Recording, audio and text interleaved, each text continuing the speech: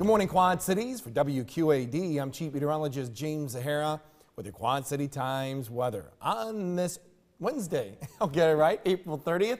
And on this end of the old month here, temperatures are going to be quite cool. Right now we're seeing numbers in the 40s out there. Cooler 40s that you see around the immediate Quad Cities, Burlington, Galesburg, upper 40s to our north and east. I really don't expect these temperatures to fluctuate much at all as we go throughout the day because of our storm system now spiraling up into our north. Lots of clouds around here, no wet weather that we see. That's some good news. In fact, if we do see any spotty shower activity like we saw around here yesterday, it may not be taking place until we get to the afternoon hours as it slowly grows from west to east. By the time we lose the daytime heating later tonight, we'll once again be stuck with just clouds and lead to our next chance of wet weather heading into tomorrow. Yeah, not much of a change in numbers. We'll start off with cooler 40s early this morning, only upper 40s for daytime highs later today.